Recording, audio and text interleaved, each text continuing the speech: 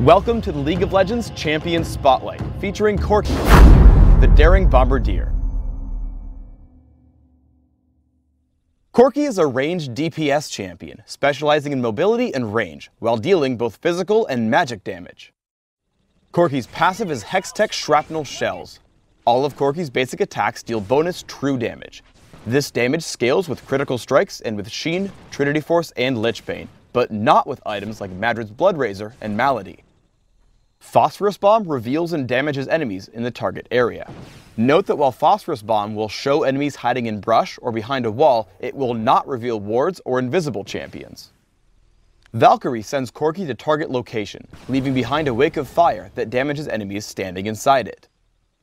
Gatling Gun repeatedly damages enemies in a cone in front of Corki. Struck enemies continuously lose armor while getting hit by Gatling Gun. Missile Barrage sends out a skill shot nuke that explodes on the first enemy it hits, damaging all nearby enemies.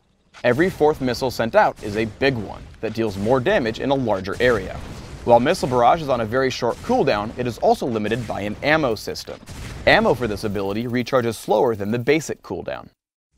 I get up on health compared to Misfortune, so I try to play aggressively. Once Karma blows the cooldown on Soul Shield, I poke with Phosphorus Bomb and basic attacks. Seeing her run, I chase with Valkyrie and Exhaust. Once Garen picks up the kill, I chase onto Karma. Notice that I move in between attacks, allowing me to stay in range much longer for more attacks. Once she flashes out of range, I chase with Flash and land one more basic attack, giving Garen a double kill. Karma comes back into lane and plays extremely aggressively as Shaco's waiting to gank me. Karma drops to my abilities, including the burn from Valkyrie, but then I make a huge mistake. There is basically no way to run from Shaco with Lizard, so I should have stayed and fought instead of kiting. Without taking extra damage from backstab and landing one or two more attacks, I might have had a chance. Corki is exceptionally good at aggressive fights and attacking from a great distance. Here Misfortune crosses the midpoint of the lane, so immediately I dive in, activating Gatling Gun as I cast Valkyrie.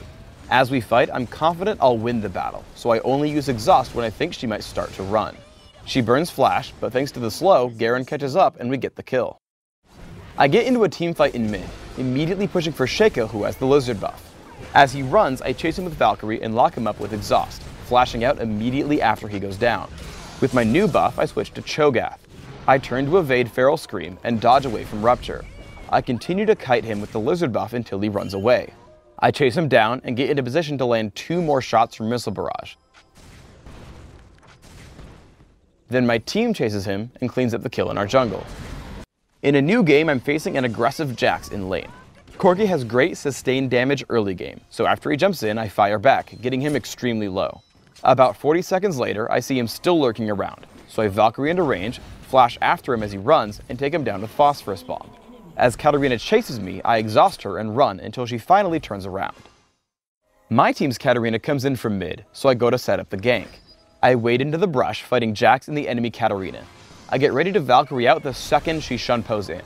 Sure enough, they come to fight me, and I bait them into a perfect position. As they run, I start to chase with Missile Barrage and Flash. Then Sona flashes and pops Crescendo, giving us 2 kills. With an early Sheen, I push into Katarina.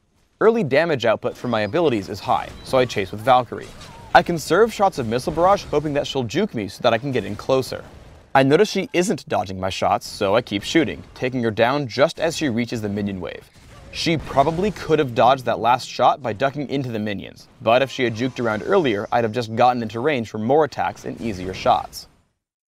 When building Trinity Force on Corki, properly timing your abilities is paramount to your success. Let's break down this chase onto Karthus. I Valkyrie in, which gives me a Trinity Force charge, and I deal a ton of damage. Now the cooldown on Trinity Force is back. Watch what happens. I shoot a basic attack, then start to cast Missile Barrage. Trinity Force applies to attacks already in the air, and Trinity Force charges attacks at the beginning of spells, not after they finish casting. I have the Trinity Force charge for about 1/10 of a second, picking up the kill on Karthus when the Missile Barrage lands. In one final teamfight, I see Jax heading over to kill Sona. I run to intercept, slowing him with the Lizard buff in Trinity Force. Jax jumps on me and we trade blows before I Valkyrie out once Katarina shows up to grab the kill. Immediately after, Garen shows up. Again, I try to kite with Lizard and Trinity Force, but once Gangplank hits Cannon Barrage, I have to flash out. The distance allows me to safely kill Garen. As Gangplank greedily shows up, I again try to keep Sona alive by doing the only thing I know how to, dealing tons of damage. For runes, I take armor penetration marks, flat armor seals, flat magic resist glyphs, and flat damage quintessences. This setup gives me a lot of damage output, while compensating for Corki's general frailness early on. My masteries are 2109, making sure I take magic penetration in offense, and 1 point in neutral buff duration in utility. I take exhaust and flash, mastering the former in the offense tree. I max Gatling Gun by level 9, taking 1 point in Valkyrie at level 2 and maxing it last. While I max Phosphorus Bomb after Gatling Gun, I take my first skill point in it. For items, I open with a Doran's Blade. Feel free to buy more if your early game isn't going well. After, I take Berserker's Greaves and Trinity Force. Yes, Trinity Force. I continue to build Corki for pure damage with a fast Bloodthirster, and then depending on my needs, Infinity Edge, Phantom Dancer, and Last Whisper. Thanks for tuning in to the Corki Champion Spotlight. Please subscribe to the Riot Games YouTube channel up top and leave us your thoughts in the comments below.